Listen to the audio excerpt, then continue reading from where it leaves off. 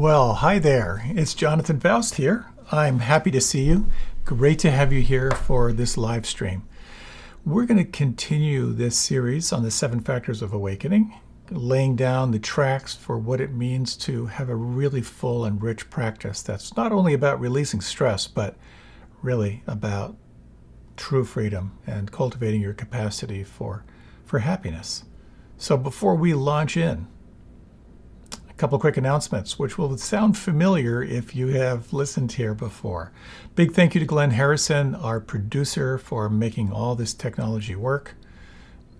To the Insight Meditation Community of Washington for hosting this, and for all the other classes and events happening in the DC area.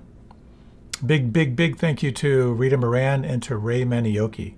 The full Monday night experience starts at 6:30 Eastern Standard Time if you are interested, to be guided expertly by Rita Moran in mindful movement to help you release stress and prepare yourself for this meditation and talk.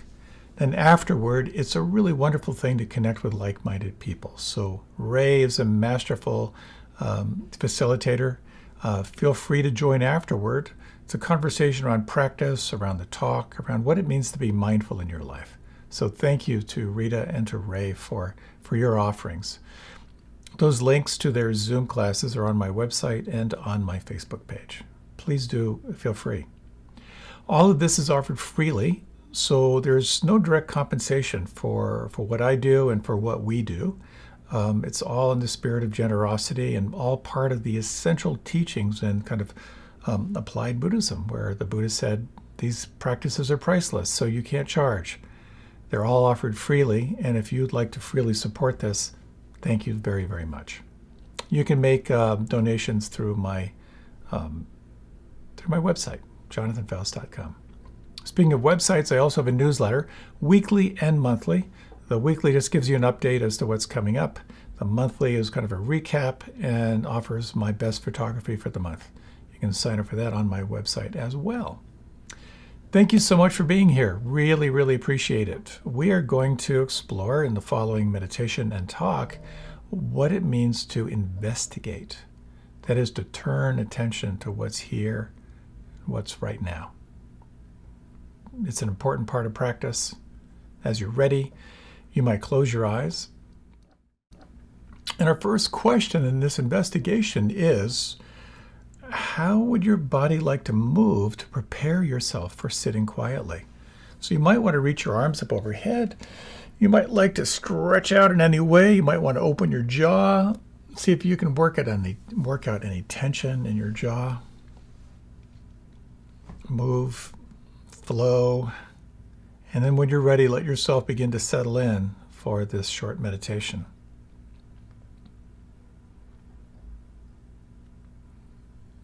One of the important elements in practice is arriving. And arriving happens through concentration, through paying attention.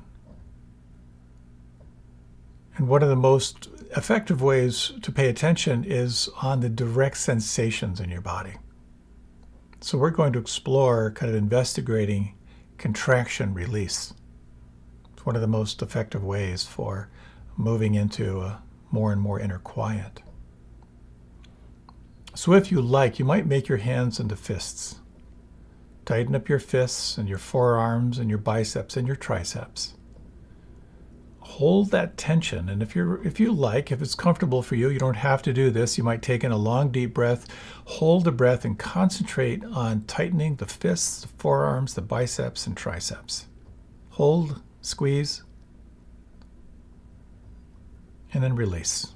And as you release, track that feeling of relaxation. Notice this essential practice of contraction and then flowing into release. Notice how it might help you to become more absorbed, more intimately aware.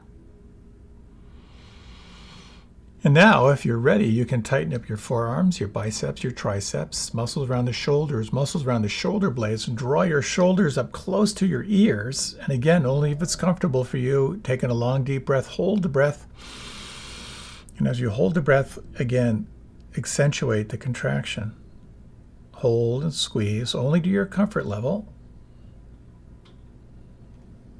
And when you're ready, relax. Lower the shoulders, relax the arms, relax the fingers, and again, just track and feel and investigate the quality of sensation flowing on the inside.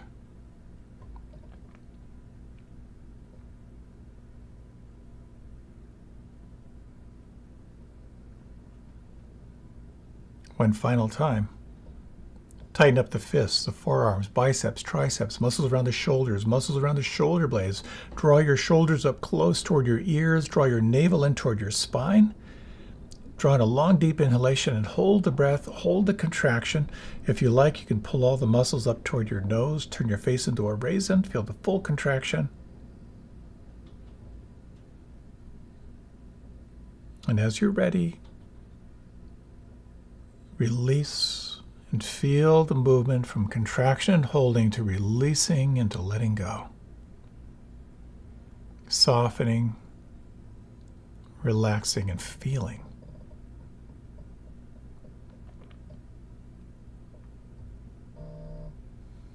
Awareness of the body.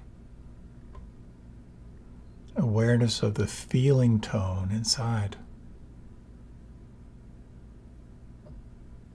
The ground of practice.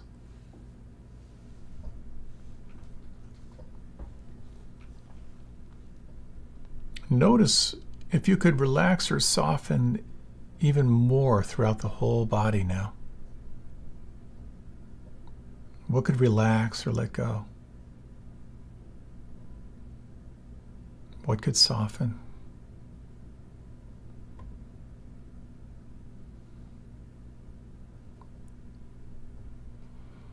And you might very gently now escort your attention to an anchor of your choosing.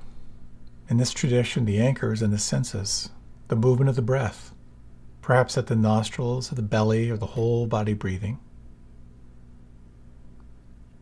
Or perhaps the sound vibrations, or the feeling in the palms and fingers and thumbs, that sense of pulse or tingling or life force. Whatever anchor you choose for these next minutes, notice how intimately you can feel the point of contact.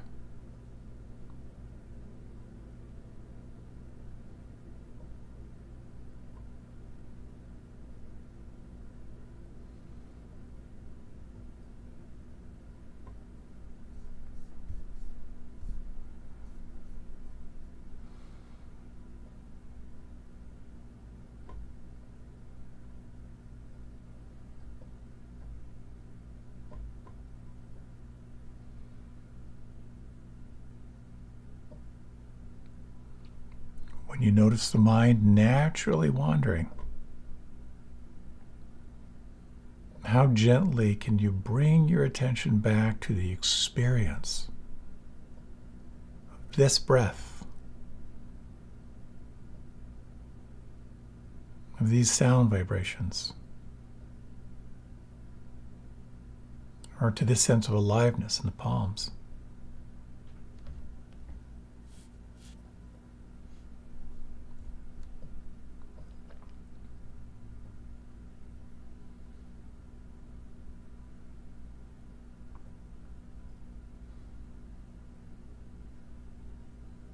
You might explore the following questions.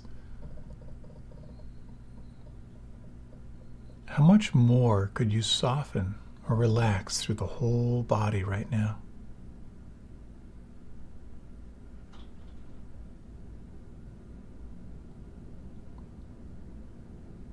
How intimately can you feel your anchor from the inside?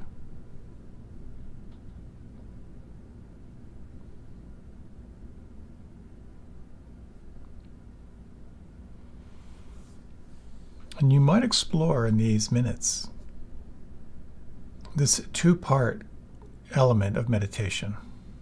The first element, noticing what's happening as it happens.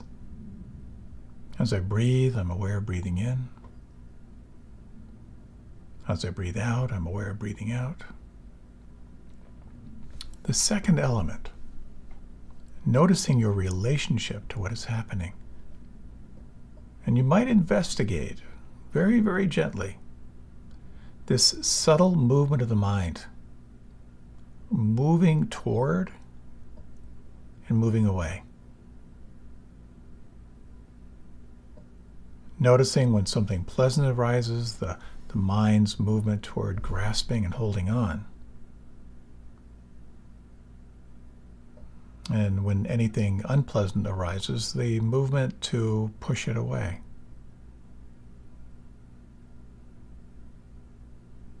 Relaxing even more.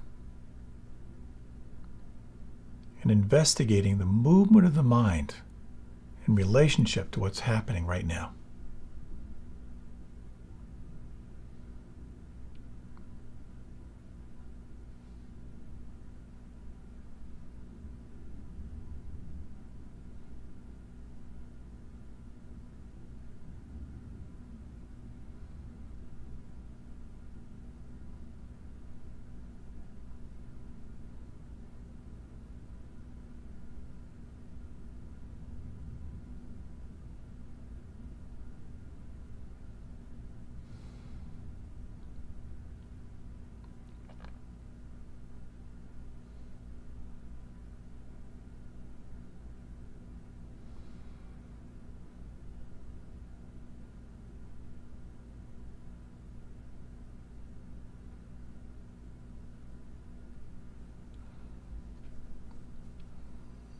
What are you noticing right now?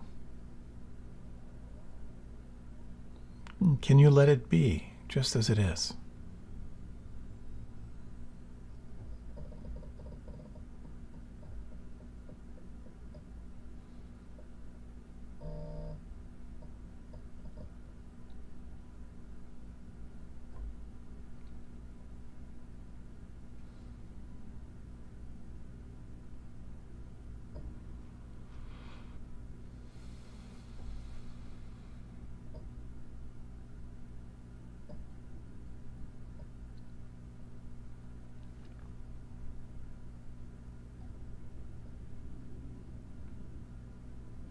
Over this remaining minute or so, you might explore the following questions again. What could soften or relax inside right now?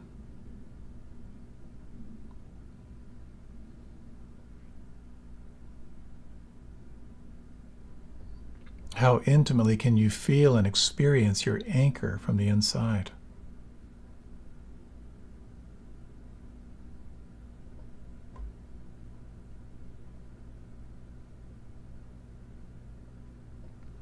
Is it possible to sense your relationship to what is happening right now? The movement toward, the movement away, or perhaps the quality to simply allow and let be.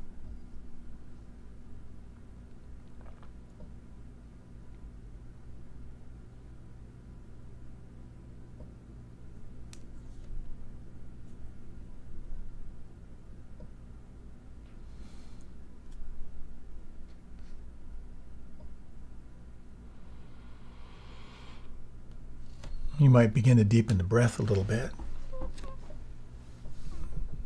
Let your body move and stretch in any way that feels good for you.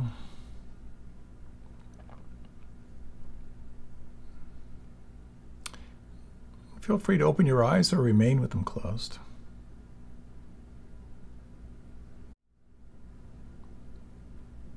The following talk, part 2 of 7, on the 7 factors of awakening, is really critical and sets up a distinction in this particular form of practice. It's one thing to bring your attention to the here and now. It's another to employ this very critical part of practice, the capacity to turn toward what is here and to investigate it, to investigate your relationship with it. This distinction is the key that can open you to finding freedom and possibility where it didn't exist before. Please enjoy the following talk. and many blessings in your practice. When I was in the Peace Corps in West Africa, I was sleeping in my little hovel, and I slept on the floor, and I was having a dream that a little puppy was licking my hand. It was just such a sweet sense of connection with this puppy. And I then kind of like stirred, and I woke up, and I looked at my hand, and there was the biggest cockroach that I had ever seen.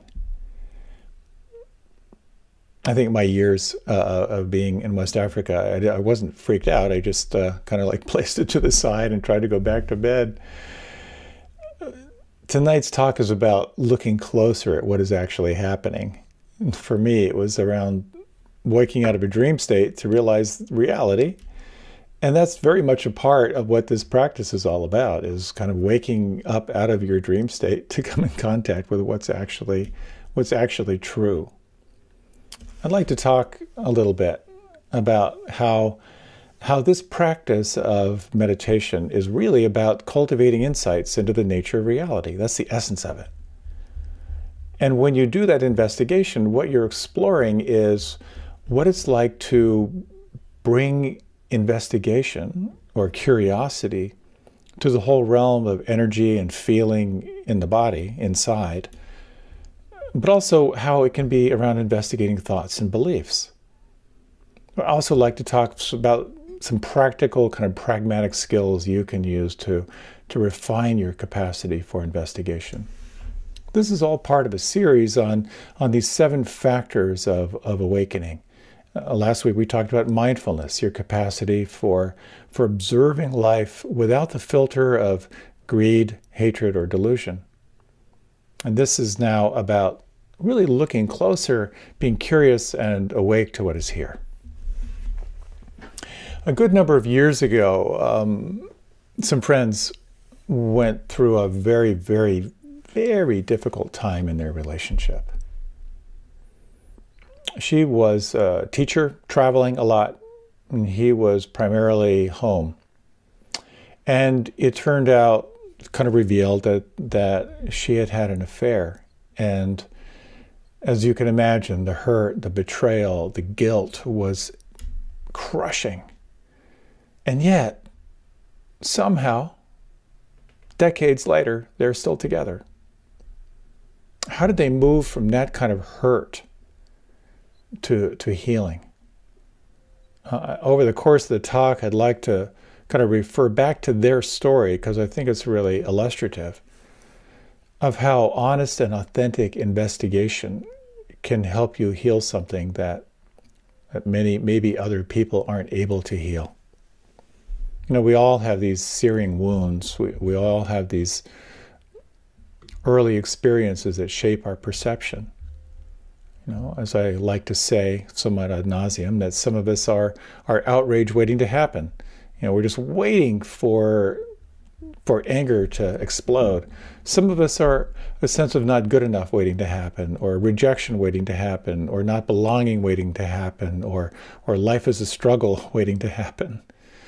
Meditation, non-judging awareness, can be a way of waking up to those patterns and reflecting on whether they're really, really true or not. And it's always this question of, what is meditation all about? Like, why are you practicing? Is it to smooth out those stress lines around your eyes, or to concentrate better, or to lower your blood pressure? All those might happen. I don't know about the stress lines, but all those might happen. It's really, I think, about cultivating insights into the nature of reality. It's about seeing where you're caught and seeing how you can get free. Looking closely at where you're not happy and opening to what happiness is all about. So mindfulness is very much in a dance with investigation. Everything you need to know about liberation and happiness and being awake can be found through your powers of investigation. And by this, I mean it's your mind's capacity to observe what is happening in the present moment with wisdom. and with compassion. This quality of investigation it's alert, it's relaxed, it's without attachment to the results when it works. So I'd like to talk a little bit. I'm going to come back to those friends who went through that struggle, but to talk a little bit about how we get caught. And referring back to a very profound moment in my life when I was about 5 years old. I grew up on a farm in southeastern Pennsylvania, in the Pennsylvania Dutch country. And when I was about 5 or 6, I was standing out on the lawn behind the farmhouse. And I looked down and I saw that there was a snake that was coiled around my feet. Something primal in my little 5-year-old brain, or maybe I was 6, it just kicked off at the sight of that snake, and I freaked. I just freaked out. I jumped about 4 feet in the air. I ran to the porch screaming and just stood there shaking. There's this whole line you may have heard. It was Mark Twain who said, when a cat sits on a hot stove, it'll never sit on a hot stove again, but it won't sit on a cold one either. In that same way, for a long time, I was that cat. I would not stand on that patch of lawn again for anything. I was very cautious when I was outside. And I kind of went through life gathering information about snakes. And a little bit after that, I watched this snake through the window. I watched a snake eat a frog, where it distended its jaw and slowly pulled it in. Whenever we would go into northern Pennsylvania to where my dad grew up on a farm, we were always told to be aware of rattlesnakes. And I remember one day my dad killed a rattlesnake with a shovel, and I developed a pretty consistent thought. A thought was basically, snakes are bad. I had more encounters with snakes over my life. Well, once, again, back in northern Pennsylvania, I think this was in high school, doing some whitewater canoeing. I was carrying the canoe on my shoulders down this rocky embankment, and I kicked over a big rock. A rattlesnake coiled, started rattling. The next thing I remember, I'm up by the pickup truck with the canoe still on my shoulders, going, I have no idea what happened. I think I just jumped about 60 feet. Later, when I was rock climbing in southern Utah in college, I was treated to the experience of, as I'm going up a rock face, hearing and feeling a rattlesnake at my feet. I couldn't see it, but I could feel it against the side of my climbing shoe. Another moment of present moment awareness. Long story, but I waited for a long time, and then I just twitched my toe and it rattled again, and I just was hanging on the rock face waiting for the fangs. I got out of that one. Long story short, I waited another really, really long time, and a friend came kind of to the side of the crack and took my hand and kind of swung me away from the cliff face. But, if you think the same thought over and over and over again, the thought that snakes are bad and dangerous, it kind of turns into a belief. Snakes are bad, snakes will kill you. And then that turns into a habit. So, scanning for evidence pretty much wherever I go on how snakes are going to kill me, and being very suspicious about the possibility of a snake somewhere. And that habit kind of informs your character, being fearful, and then that informs your destiny. Like, I'm never going outside again. And this kind of refers back to this model that I like to talk about, how our experience arises from the moment. First, there's just this raw, unfiltered sensation. It's neither good nor bad. But then that sensation has a feeling tone in your body. I like it, I don't like it, or it's in between. That kicks in a thought. If you think that thought over and over and over again, the thought becomes a belief. That belief becomes your habit. That habit informs your character, and that informs your destiny. I was in the Peace Corps in West Africa and in Niger. where we had the most deadly snake in the world. Quite often, farmers would step into a nest when they were out in their fields, and the whole nest, they would bite multiple times. Really, really pretty bad news. And a little further south, there was a snake that could kill you the fastest in the world. It's called the black mamba, 100% fatality rate. Their venom contains these neurotoxins, and it specializes in eating birds and small mammals. So once it strikes, it needs for the animal to die right away, so it can ingest it. They get really, really big, like up to like 9 or 10 feet long. They hang out either on the ground or in trees, which is really comforting. And the U.S. Army instructions, if you are bit by a black mamba, this is crazy. These are the instructions. Make sure you have your ID tags on and lie down in the open where they can find your body. So this phobia, my particular phobia around snakes. One summer I was biking in Europe, and I stayed with a friend who worked at the Swiss Tropical and Public Health Institute. And she invited me to come to work with her. And she set me up on a little tour of the facility, and amazing, amazing research that they're doing in kind of these tropical diseases and so forth, working with malaria and all kinds of other infectious diseases.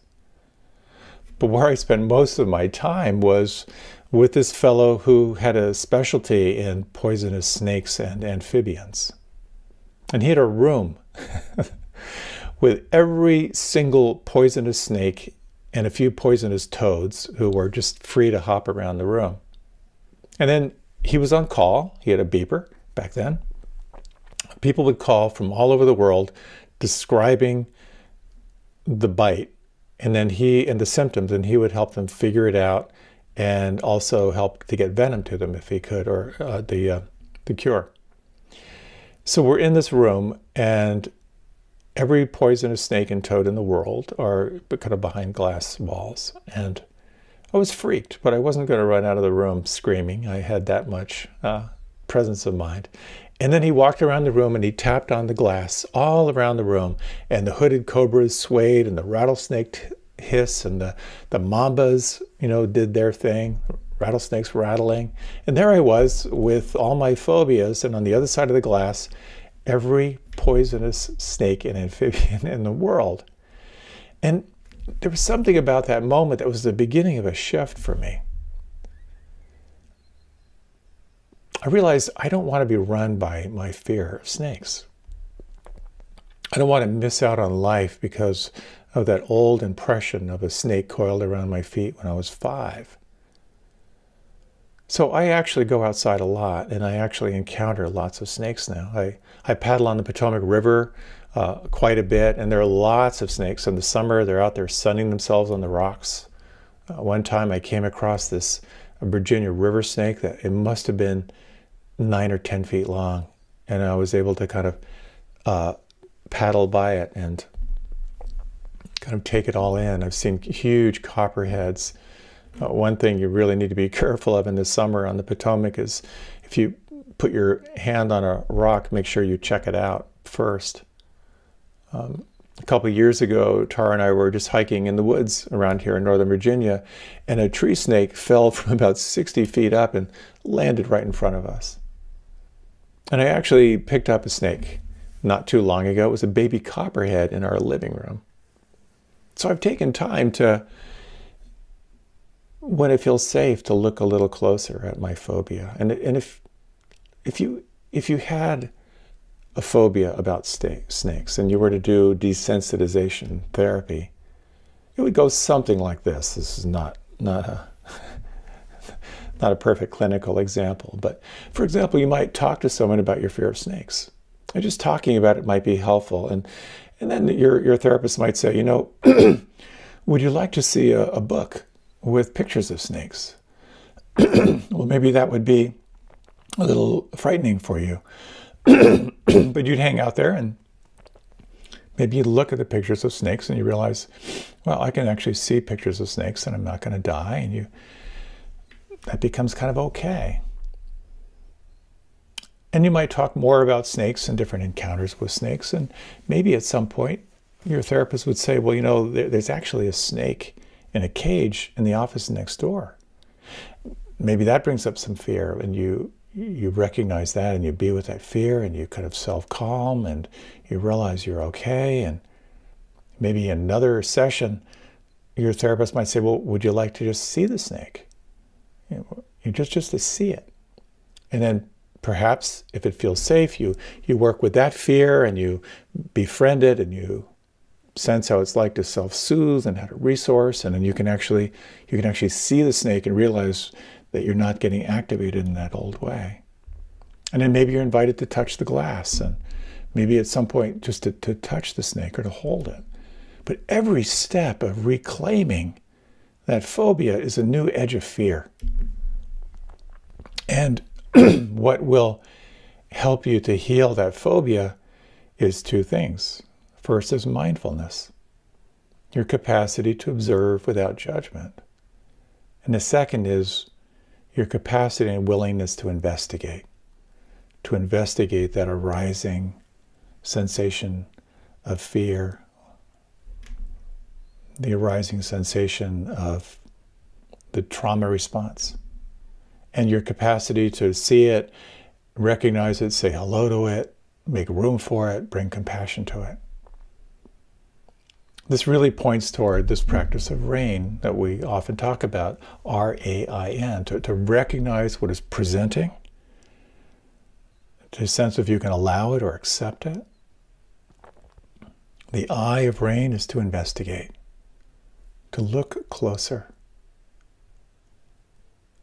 The N is to nurture what you find with a sense of empathy, compassion, or kindness. When we can call on this investigative power, things get really interesting. I talk a lot about this line, the line between what you're aware of and what you're not aware of. Above the line is everything that you're conscious of in your life. And below that line in that circle is all the unseen, unfelt forces in your life. For me, working with my snake phobia, there is a lot of fear and anxiety under the line. But by recognizing it, allowing it, investigating it in a way that felt safe, bringing kindness to it, I'm a little more able to be with reptiles. They're not my best friends, but I do have a capacity where I don't feel quite so paralyzed anymore. And actually, I get curious because I see a lot of snakes, and now I'm actually curious as to what they do and how they do it. So how do you investigate? Where do you start with investigation? Well, one area is the sense of the raw data of sensation and feeling tone. We talked about like the raw data feeling and then the feeling tone. And then what arises from there is the thoughts and beliefs. You can investigate those. You can investigate your habits. You can look at your character structure. You can look at your sense of destiny, where you're heading. All these are kind of ripe for investigation.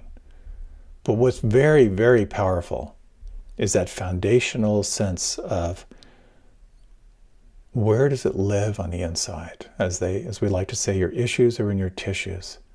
That fundamental arising of the feeling tone in the body is primary and fundamental. And for many of us who are more intellectual, more head-oriented, we tend to want to skip that part. But quite often, that's the foundation of your experience. So back to this couple. For her, this traveling teacher, searing guilt. She felt almost mute. She was so shut down. We talk in this practice of how when you're wounded, that's the first arrow. But then every time we get caught in self-judgment or aversion, it's like a second and a third and a fourth arrow. And she was racked with so much guilt and so much self-derision that she was really kind of paralyzed. And for him, hurt, anger, disappointment. For him, it wasn't being mute, it was outrage. It was feeling incensed and feeling betrayed. I think all of us, we've all had hurts in life. No one I know hasn't in some way felt betrayed in some way. Classically, when we feel hurt, we close in around that trauma. And we move into the trauma response. Fear and helplessness will show up as some form of self-protective anger, ill will, judgment, blame. We unconsciously lash out as a way of self-protection. For others, our way of saving ourselves is disassociation. Just disconnect from the body and go into thinking, go to your happy place. And there we lose a sense of even what we're feeling. The third classic response is freeze. We freeze up and we shut down. And that classic response is, if you've ever seen a little newborn fawn in the woods, they freeze. Because if you freeze, maybe no one will see you and the predator will walk by. So we all have these traumas, if you will. And again, trauma, fear, and helplessness. So if you want to be awake in your life, and you want to be fully alive, you may have some dues to pay. You have to befriend all the areas where you don't feel alive, all those issues in your tissues. And this is where the practice gets powerful. Quite often for many people, when you begin a mindfulness practice, it feels so good, this taste of non-judging awareness and connecting with a sense of ease in the body. Inevitably, what happens for many is this natural organic arising of, oh, well, now that you're accessing non-judging awareness and a sense of presence, what about this? Let's look at this. So investigation, a very powerful form of investigation, is, can you move from the story to how it lives on the inside? And so for him, as he began to sense this, how this issue was in his tissues, was a very, very, very deep, almost a searing feeling in his heart and in his solar plexus. And as he examined it, he described it as something ancient, just a sense of just feeling left behind, a sense that that in his heart of hearts he knew he couldn't trust.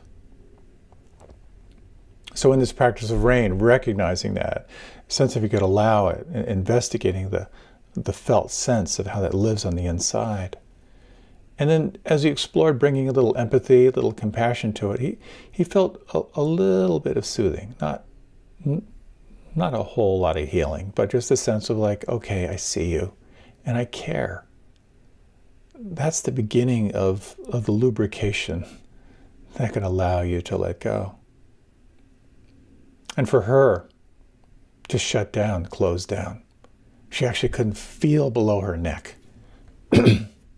And just a deep sense of how untrustworthy she was, how bad she was.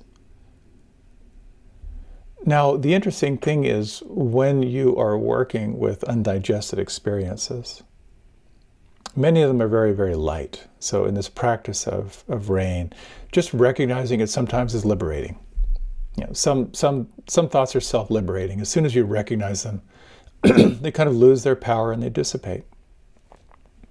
Sometimes it requires a little more, okay, let me give this some space. Can I allow it? And just the allowing gives it a little more room. Sometimes it requires a really deep dive into identifying what you're feeling on the inside. Sometimes it requires just a really deep sense of patience. And what I found when it comes to healing those kind of core wounds, you can't push the river here. You can't force it. It requires a real sense of gentleness. It's almost like holding a baby. It doesn't have words, or holding an animal. That sense of real care. Like, what do you need right now? It's so foundational to our practice. So foundational. This sense of the willingness just to feel and to hold it in kindness. So many of our wounds are so deep.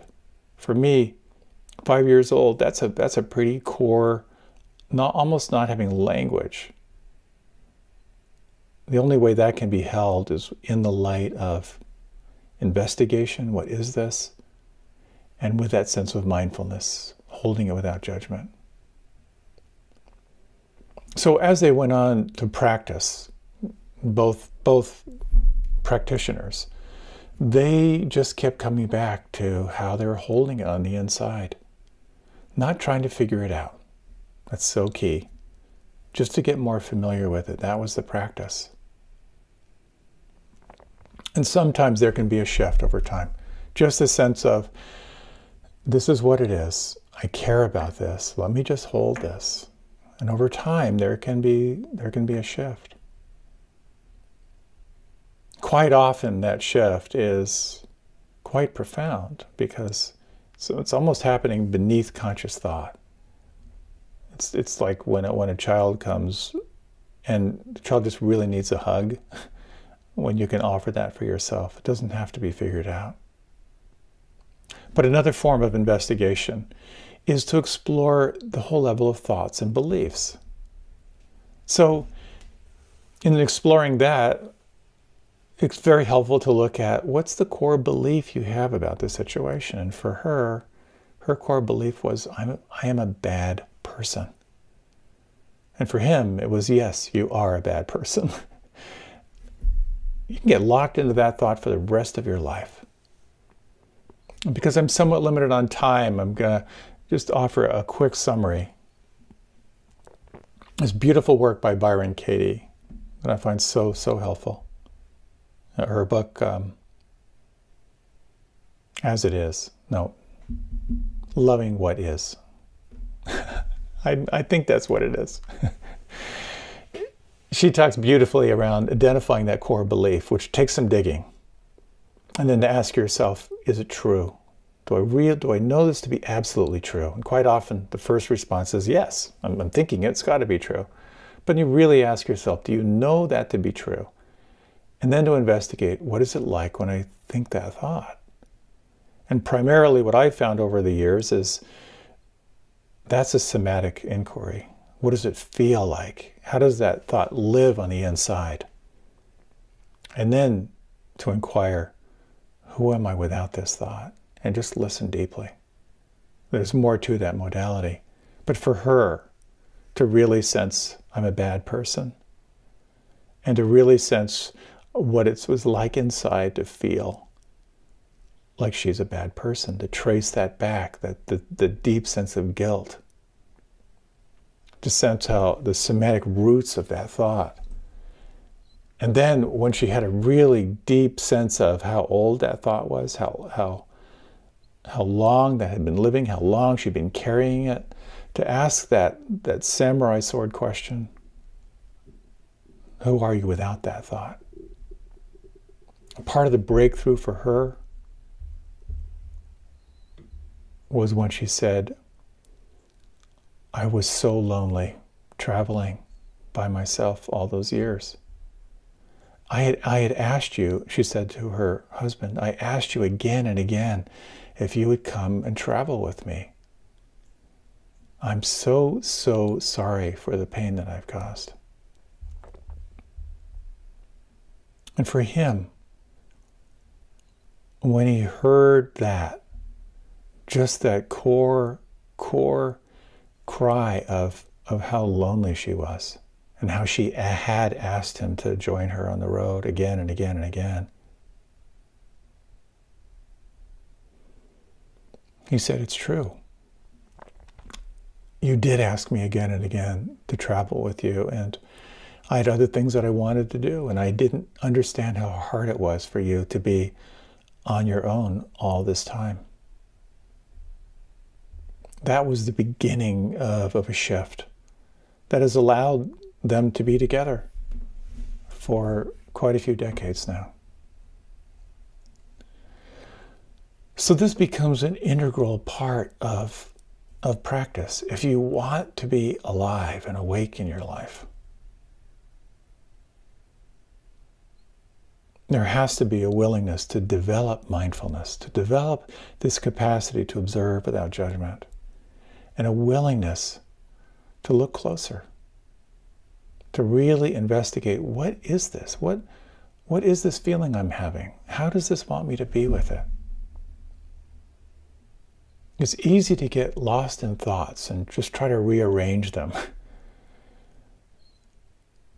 But this practice of investigation becomes a very powerful way of moving from blame to taking a deep sense of responsibility for how you are holding and how you're living your life.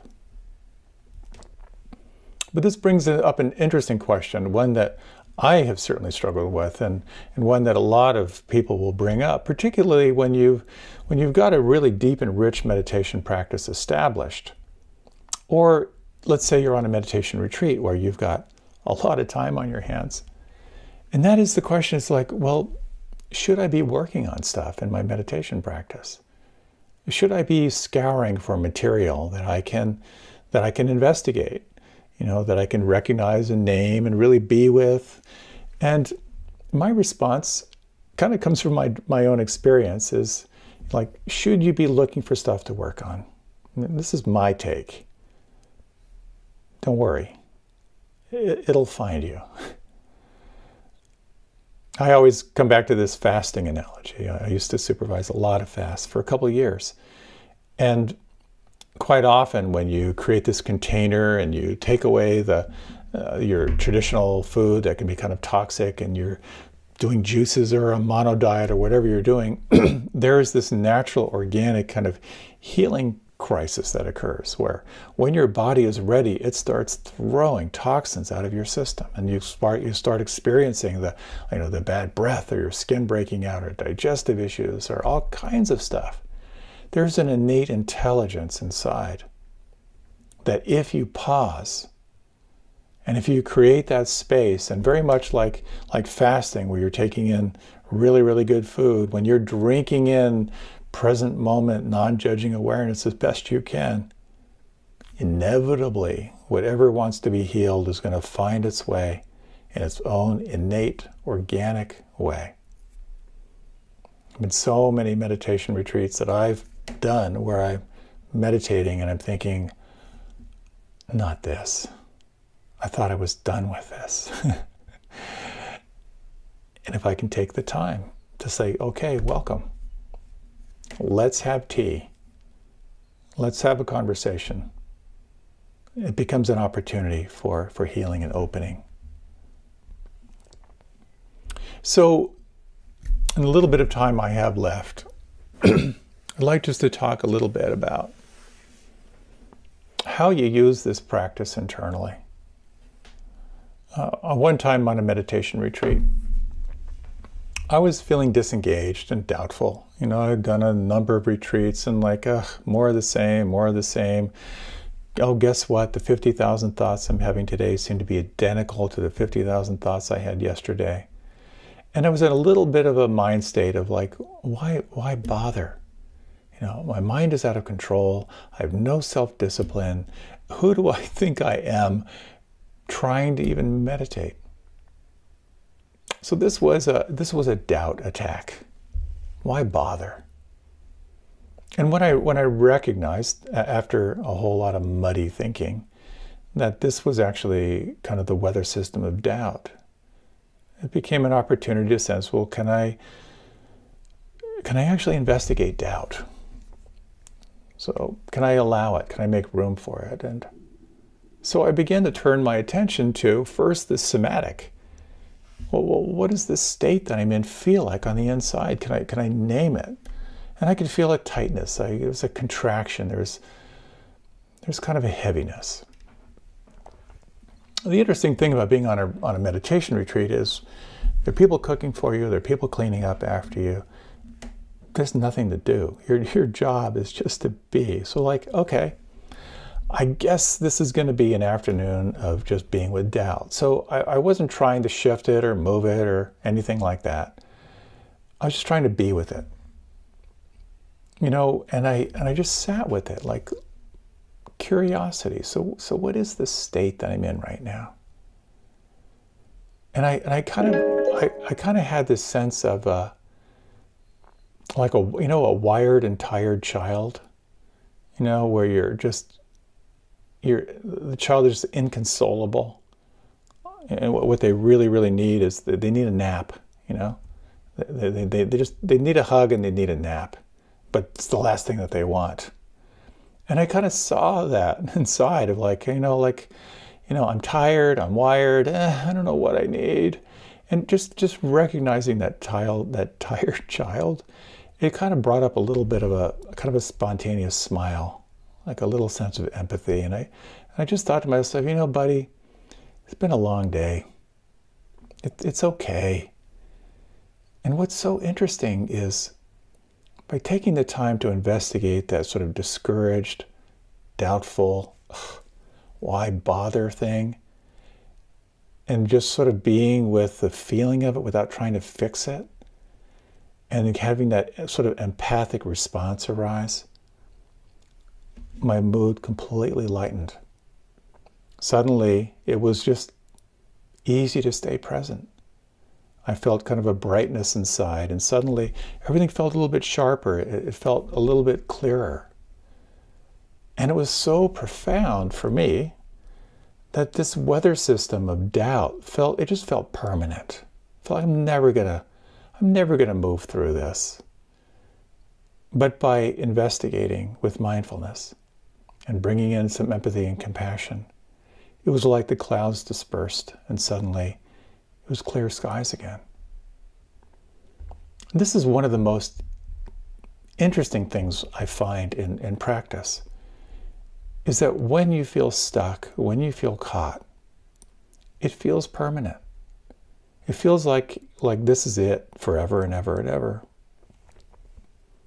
But remembering that if you can bring attention to it, if you can call on your practice, mindfulness, non-judging awareness, and the willingness to have tea with whatever arises, what feels permanent can shift quickly.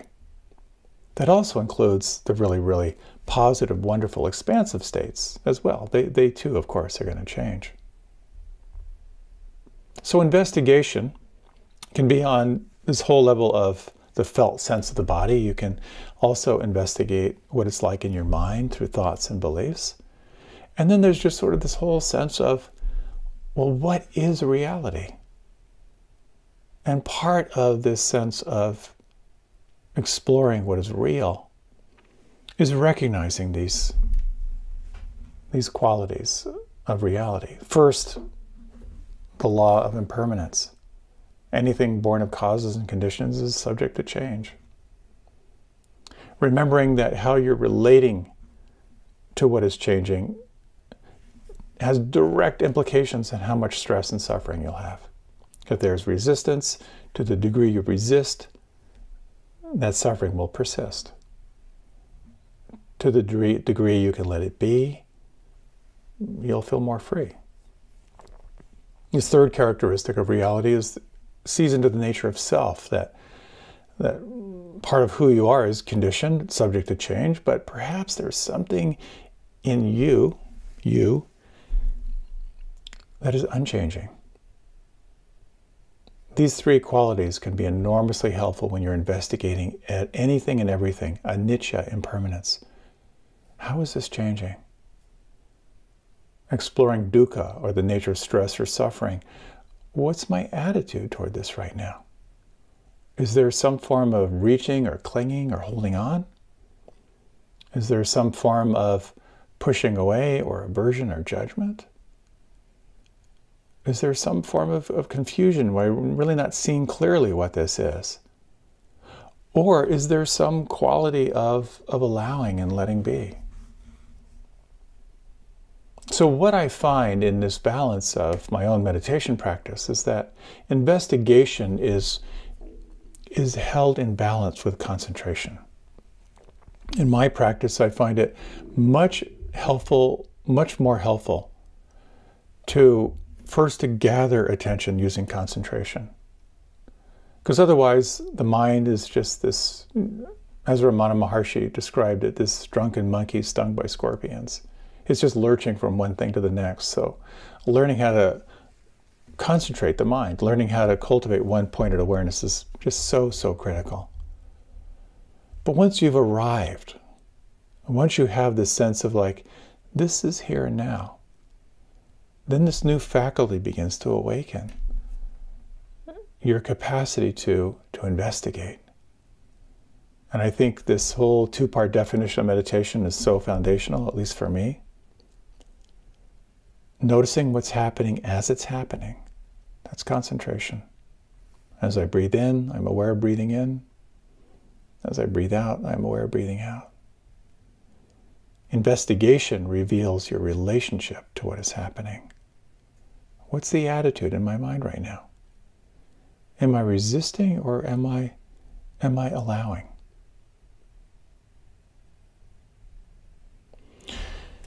With investigation, you have this power of sorting through the complexity of your life to really identify truly what is happening in the here and now, and to explore how you can be with it. This practice will not only perhaps help you release those stress lines around your eyes, but it can also open the possibility of greater happiness and greater freedom in your life, no matter what is arising. Let's close with just a few minutes in this short yet brief yet truncated meditation. If you like, you can close your eyes. And if you would, take 3 slow and full deep breaths.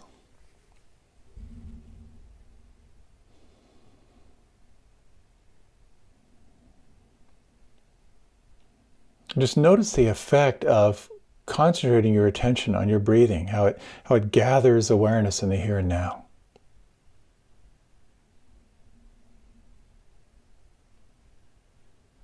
Can you sense this quality of mindfulness, your capacity to observe what is arising without judgment?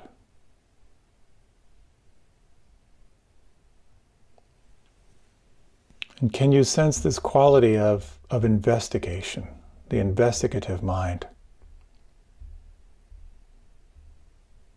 Observing what is happening with wisdom. Alert, relaxed, and awake.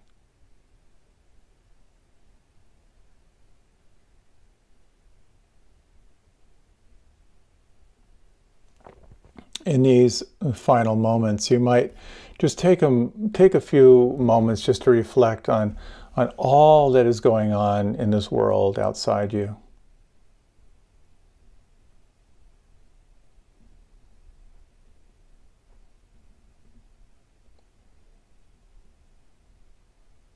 And you might take a moment to wish yourself well.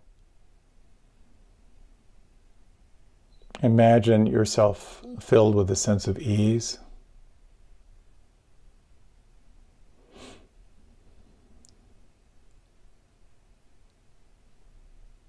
Imagine and feel your capacity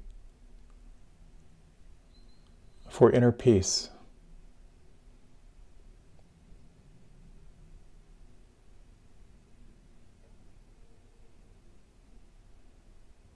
Imagine and feel yourself feeling safe from inner and outer harm.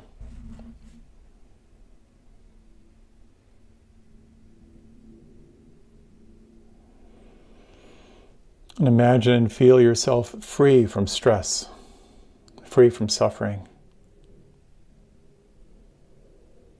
And as you deepen the breath, just sense your willingness to be filled with the sense of ease, peace, and freedom.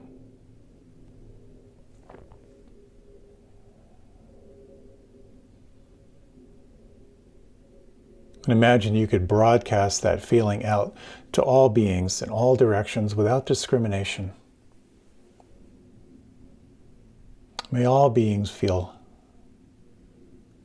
peace, safety, and free.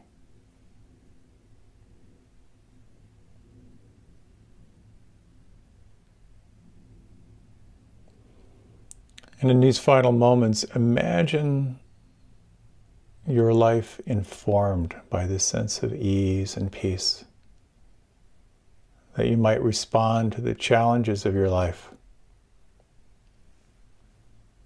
with great wisdom and boundless compassion.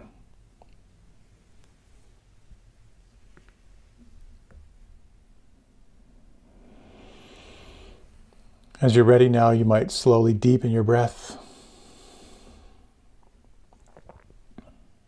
As you're ready, you can open your eyes. Thank you so much for your time and attention. I truly hope that this is helpful in your life and that you might respond to the inner and outer challenges of life with an open heart and with an open mind. Thank you again for your time and attention.